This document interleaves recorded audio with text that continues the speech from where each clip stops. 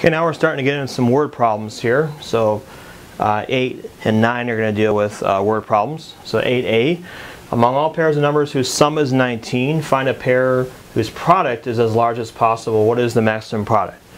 Whenever you see a phrase like largest possible, smallest possible, maximum, minimum, that means that you're going to have to come up with some kind of quadratic equation, and then you're going to use the Vertex formula to get the answer, because max and min of a parabola is always going to occur at a vertex. Okay, so for this problem we have to do a little setup with some equations.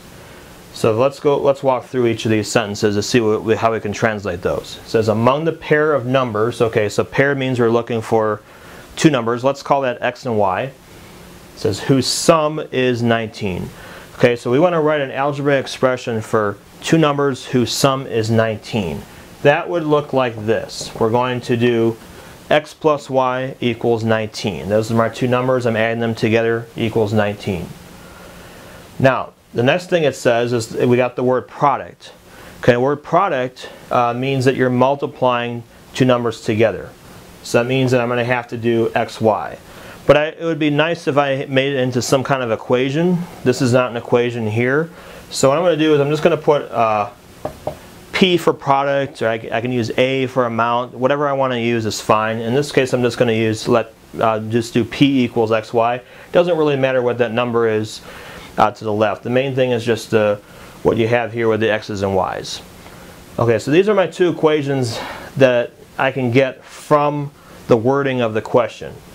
And so now, in order to find what they're asking for, I got to somehow put these two together into one equation. So since they're talking about product as large as possible and what's the maximum product, I want to come up with a formula for product.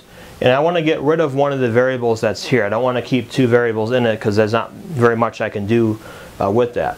So I'm going to take the first equation. What I'm going to do here is I'm going to solve. I can either solve for x or y, doesn't matter. In this case, let's go ahead and solve for y.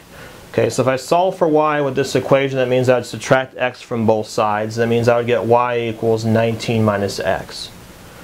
Then what I'll do next is I'm going to take the y from here and I'm going to stick it into the y in that formula, which means that I'll get x times 19 minus x. And so by doing that, I've eliminated one of my variables, and now I have all x's that are left over. So I got the sum here.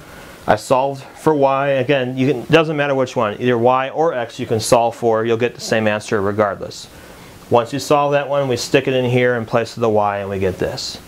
Now if we multiply that out, we get 19x minus x squared. This is our quadratic formula that we're now going to work with. And this is the one, whenever it asks for max or min, doesn't matter, we're always going to use the Vertex formula in order to find the x value. Alright, so let's find x. X is equal to, again, the formula is negative b over 2a we're going to use on this one. So again, this formula is very important. It's used a lot on this test. Negative b. The b, now be careful when you have these labeled. Your b is actually going to be the 19, and the little negative 1 that comes in front of the x squared, that's your a. A is always in front of the squared variable. Alright, so we have, for this, negative 19 over 2 times negative 1, and the negatives are going to cancel and we get 19 halves, and we'll leave our answer in the fraction form. Now it says find a pair of numbers. So pair means we got to find the x and the y value. We found the x value. Now this formula that we did earlier, this formula is solved for y. So if I take the 19 halves and put it in here for x, I'll get the y value. So I'll do that next. So I'm going to do 19 minus 19 halves. And if we multiply top and bottom by 2, I'll get 38 halves minus 19 halves. That's going to also give me 19 halves. So it just so happens that both these numbers happen to be the same. So on the line in the test that says pair, you would just put down 19 over 2 comma 19 over 2. You'd put that down on that line. Now the other line thing it asks for is, it says what is the maximum product? Well, what you can do for that one is you can actually use this formula, P equals XY because we already have the X and the Y there. So if you do this one, you can do 19 halves times 19 halves. You could also put 19 halves back into the P formula I had earlier that I erased that was down here, but that's a little bit more work. This is going to be easier to do that way. You'll multiply across the top, across the bottom, and you'll get 361/4. And that would be the actual maximum product. So we did the vertex formula. We found the pair of numbers, 19 halves and 19 halves, and this right here, 361/4 would be your product.